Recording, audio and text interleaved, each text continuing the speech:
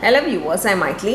In 12 Cbse Max Integrals exercise 7.2 oda 11 sum in the video la paaka porom. Question parunga. Integrate x by root of x plus 4 dx nu kuduthirukanga. சாதாரணமா டிவைட்ல இருக்க ஒரே ஒரு term இருக்குனா தனியா போட்டு கேன்சல்லாம் பண்ணிக்கலாம். ஆனா கீழ பாத்தீங்கன்னா ரெண்டு டேர்ம் அதுவும் ரூட்ல இருக்குன்னும்போது அது மாதிரி பண்ண முடியாது.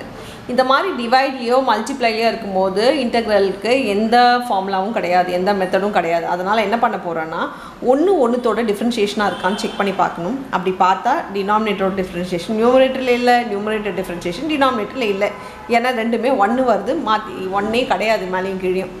ஸோ இந்த மாதிரி இருக்கும்போது என்ன பண்ணணும்னா சேம் ஆக்கிடணும். டினாமினேட்டரோட சேம் ஆகிடுச்சுன்னா நம்ம பேஸ் சேமாக இருக்குன்னு சொல்லி பவரை சால்வ் பண்ணோன்னா ஒரே டேர்மாக அது மாறிடும்.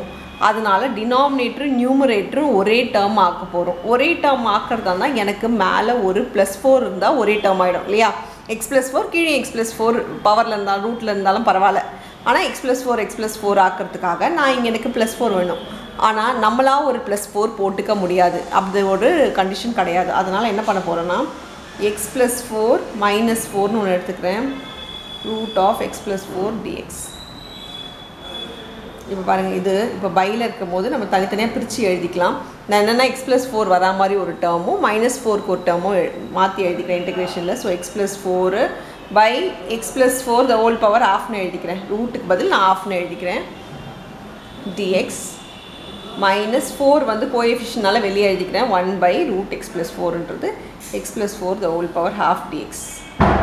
இது பாருங்கள், பேஸ் ரெண்டும் சேம்னா பவரை நம்ம டிவைடில் சப்ராக்ட் பண்ணுவோம். அப்படின்னா பவரில் 1 இருக்குது, 1 - ½ வந்து நமக்கு ½ ஆகிடும். So x+4 the whole power ½ dx ஆகிடும். -4 இந்த டினாமினேட்டரில் இருக்கிறத மேலே கொண்டு போகிறேன். மேலே கொண்டு போட்டோன்னா பவரில் நெகட்டிவ் சைன் வந்துடும். இப்போ நம்ம நார்மல் டிஃபரன்ஷியேஷன் தான், இன்டெகிரேஷன் தான். இன்டெகிரேஷன் x⁴n dxக்கு எப்படி இருக்கோ அதே மாதிரி தான். இதுக்கு x⁴n + 1/n+1 + c. இப்போ பாருங்கள், இது வந்து பவரில் 1 ஆட் ஆகிடுமா. ஸோ ½ + 1 ஆகிடும் ½ + 1 -4. அதே மாதிரி x+4 -½ + 1 -½ + 1 ஆகிடும் +c. இப்போ நம்ம சால்வ் பண்ணிக்கலாம். x+4 the whole power பார்த்தீங்கன்னா 2 1s are 2, 3/2 ஆகிடும். டினாமினேட்டர்லேயும் 3/2 வரும். பவரில் என்ன இருக்கோ அதே தான் டினாமினேட்டர்லேயும் வரப்போகுது.